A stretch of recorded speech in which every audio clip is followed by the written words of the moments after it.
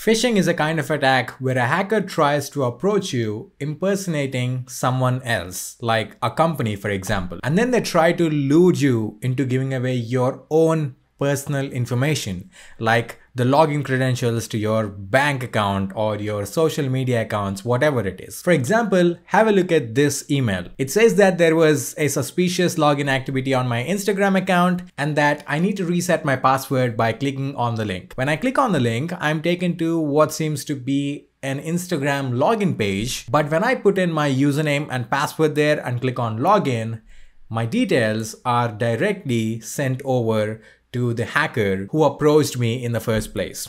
This is called phishing, and it's one of the largest cybersecurity threats that exist on the internet right now. So in this video, I'm going to show you how easy it is for someone to run a phishing campaign and trick you into giving away your own personal information. Before getting started, I'd like to give a quick disclaimer. I would like to make it very clear that this video is intended only for educational purposes. The tools and the information that I'm providing in this video are completely from a red teamer's perspective. I do not encourage anyone to perform illegal activities. Companies actually pay hackers to hack into their security infrastructure and hack their employees to make sure that they harden their security and they train their employees to better stay safe from such cybersecurity threats. So the tool that I'm showcasing in this video is also only intended for that purpose. Do not use the concepts or the information that I'm showcasing in this video to hack others without their consent. So with that out of the way, let's get started. Let's create a phishing campaign and let's see how that works. In this video, we're going to use a tool named GoPhish, which is an open source phishing framework which allows you to create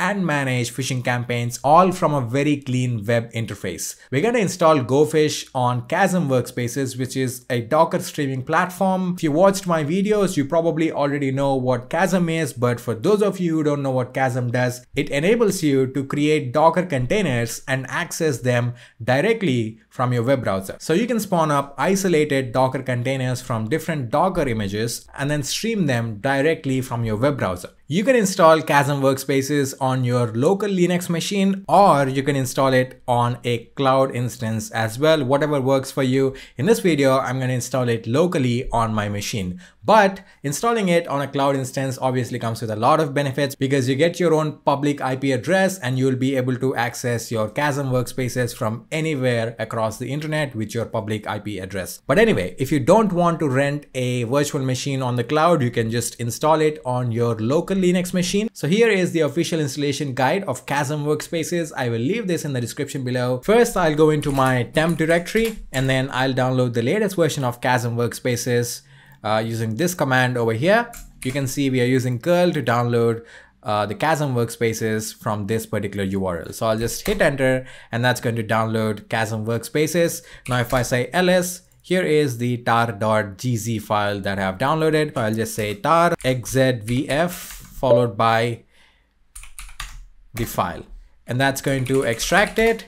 And now inside Kasm release, I have an installation script called install.sh, and I can simply run this with sudo privileges to install Kasm on my machine. So let me do that. I'll say sudo install.sh.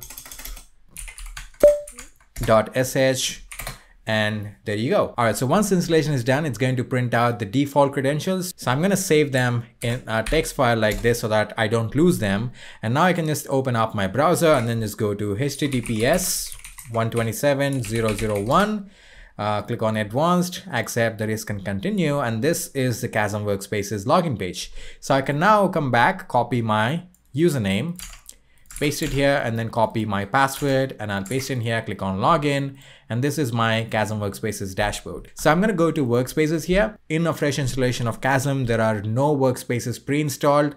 So you can just click on add from registry here, which is going to bring you to this page. So you can just scroll down and choose Ubuntu Focal or Ubuntu Jammy, whatever you like. I'm going to use Ubuntu Focal here. Click on install. All right, it looks like the download is done. Now I can just click on it and select open session in a new tab and click on launch session.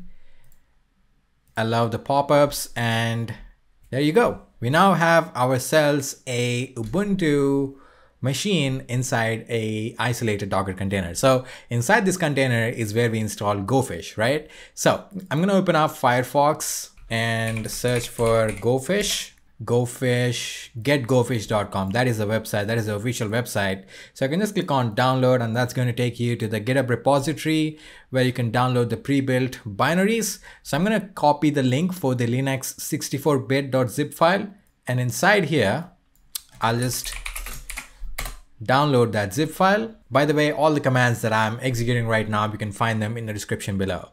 So here I have the zip file downloaded. I'll just create a new directory called GoPhish and move this zip file into that directory.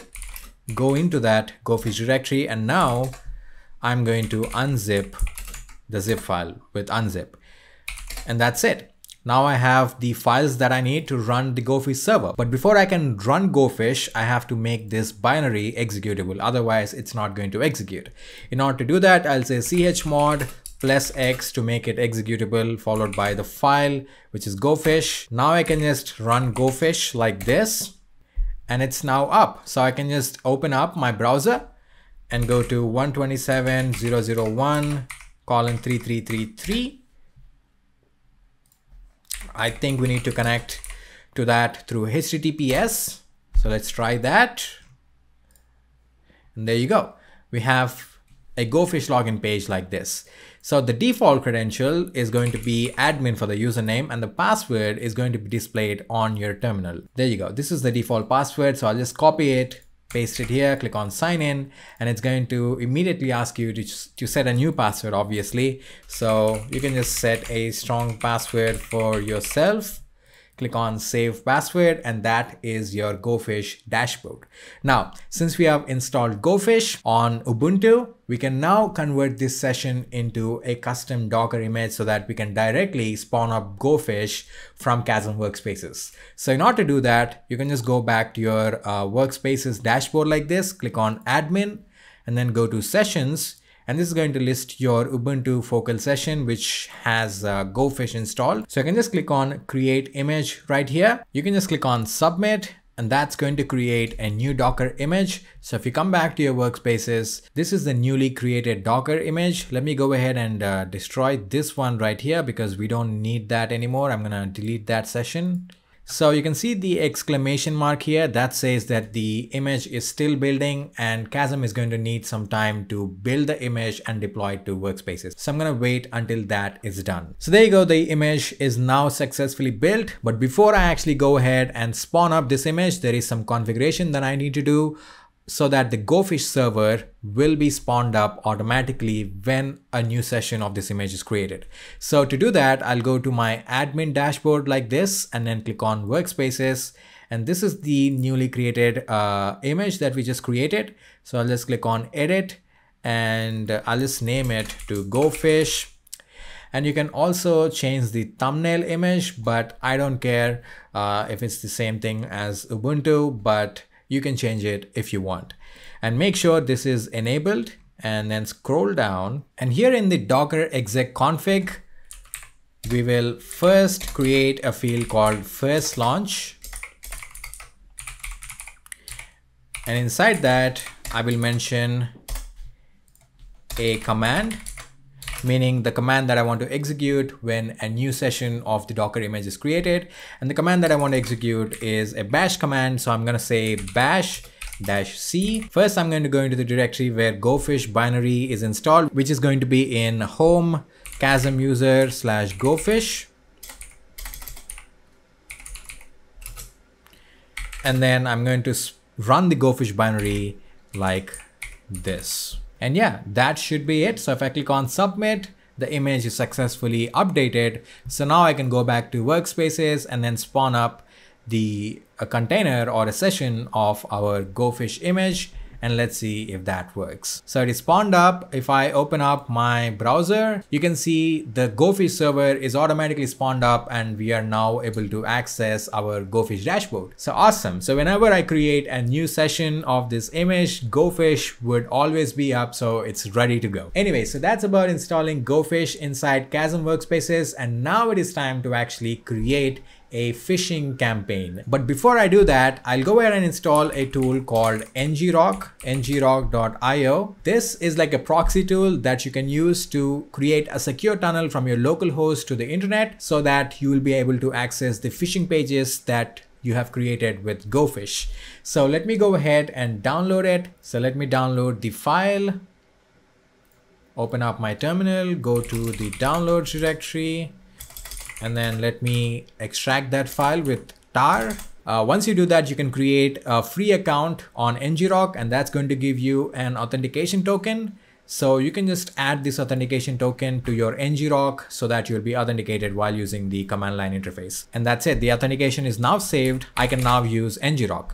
So I'll say ngrok http space 80, because that is where the phishing pages that we create with GoPhish will be hosted on. So this is the public facing ngrok URL that we have that we can use for our phishing attacks. So anyway, back to the GoPhish profile. The first thing that you need to do is set up a sending profile so that you'll be able to send emails. You will be able to send phishing emails from GoPhish itself.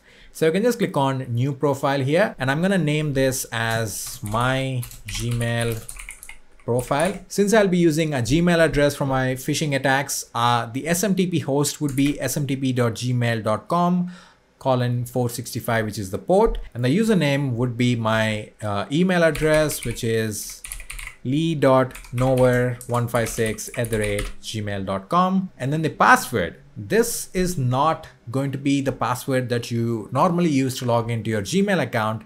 Instead, you need to create something known as an app password. And once you generate an app password, you should be using that app password here.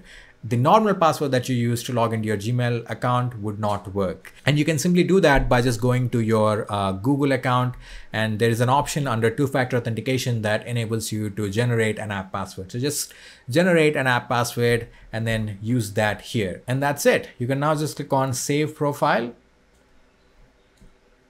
Oh, you also need to mention the from address, which is nothing but your email address. Click on Save Profile, and the profile is now added. Awesome. The next step would be to create an email template for our phishing email. So in this video, I'm going to create a Instagram phishing email like this. So this email template is actually available on GitHub, which is posted by this user free0days. So I'm just going to use this email template. I'll just copy the HTML, come back to my GoPhish dashboard, click on email templates, click on new template. And the template name, I'm going to make it Instagram login or Instagram alert. And I'm going to paste in the HTML here. So if I just click on source here, that's going to render the HTML for you. And it's going to display how it's going to look like. It basically tricks the user into thinking that someone tried to log into their Instagram account, and it just shows a random OTP like that. Doesn't really matter, but what matters is this thing over here, reset your password. This is a link, and when the user clicks on this link, they're going to be taken to our Instagram phishing page where we can actually harvest the user's credentials. So that is the important part. So anyway, I'm gonna set the email subject to urgent action required suspicious login activity on your Instagram account, something like that, something that is convincing. And you don't need to give in the envelope sender. That's going to default to your Gmail name. So I'm going to click on Save Template, and the template is now saved. And now that we have created the email, the phishing email template, the last step would be to create the actual phishing page. So I'll click on New Page, name this as Instagram Login. And for the HTML, I'll just paste in the HTML of my phishing page here. And once again, this is taken from one of the GitHub repositories. You can see this looks exactly like an Instagram login page, because that is what we want. We want to trick users into providing their username and password here so that we can collect it from our GoPhish dashboard. And then make sure you select capture submitted data and also capture passwords, because this is going to capture both the username and the password. And you also have an option to redirect the user once they submit their credentials. And in this case, let me just redirect them to the actual Instagram website like this. Just click on save page. Now we are good to go. We are good to start a phishing campaign. So I'll just go to users and groups, click on new group. I'll just name it as test group. And here is where you add in your target. In this video, I'm going to target myself. So I'm going to give in my first name, my last name, and my email address to where I want this phishing email to be sent to. And I'll just add this user into this group, click on save changes. And now I have a new group with one target. So now I'll go to campaigns, click on create a new campaign, name it as Instagram fake alert. And I'll choose the email template to the Instagram alert email template. The login page is the Instagram login page, and the URL. This is really important. This should be the URL that your target can reach. So remember that we have spawned up an ngrok session like this. So I'm just gonna copy this URL right here and paste it here. Since this is a public facing URL that is redirecting all the traffic to our local host where the GoPhish server is running, that should work. So the launch date, I'm gonna set it to today, and then finally select the group, click on launch campaign, click on launch, and the campaign is launched. You can see immediately one email has been sent to the target. The only target that we have in the group is myself. All right, so you can see I have received the phishing email in my inbox. It says urgent action required, suspicious login activity on your Instagram account.